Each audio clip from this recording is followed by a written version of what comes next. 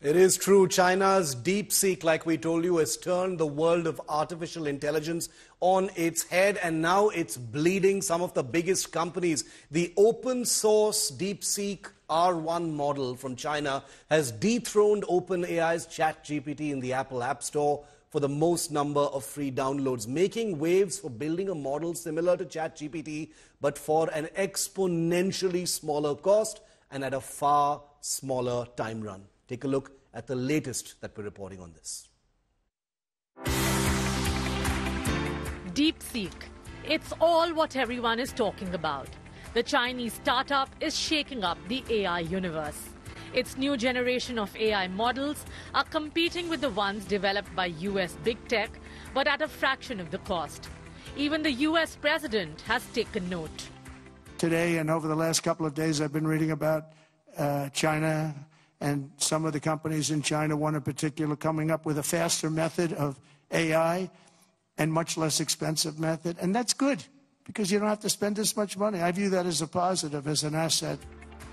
DeepSeek claims to have spent around $3.5 million to train its V3 model, delivering the same results that took Google, OpenAI, Meta and others hundreds of millions of dollars to achieve.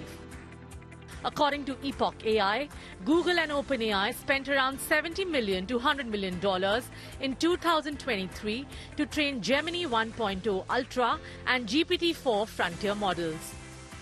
This is very unusual when you hear a DeepSeek, when you hear somebody come up with something. We always have the ideas. We're always first. So I would say that's a positive. That could be very much a positive development. So instead of spending billions and billions, you'll spend less and you'll come up with, hopefully, the same solution. Analysts are calling it a tipping point of AI economics. This really goes to show that necessity is the mother of invention, as the old saying goes.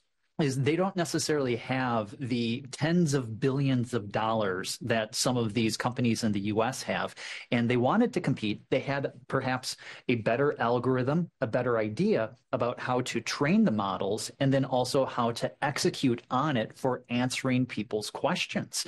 And they are using a slightly different technique, which is apparently, based on the data so far, a lot more energy efficient and efficient in terms of the chips that it might take as well. They were able to really do this on what some people would call a shoestring budget. But there are apprehensions too. DeepSeek CEO and founder Liang Wenfeng is a billionaire who runs a hedge fund. These images of him meeting with Chinese Premier Li Qiang on 20th January have fueled concerns about the tech company's proximity with the Chinese government, putting the spotlight on data sharing. Bureau Report, India Today.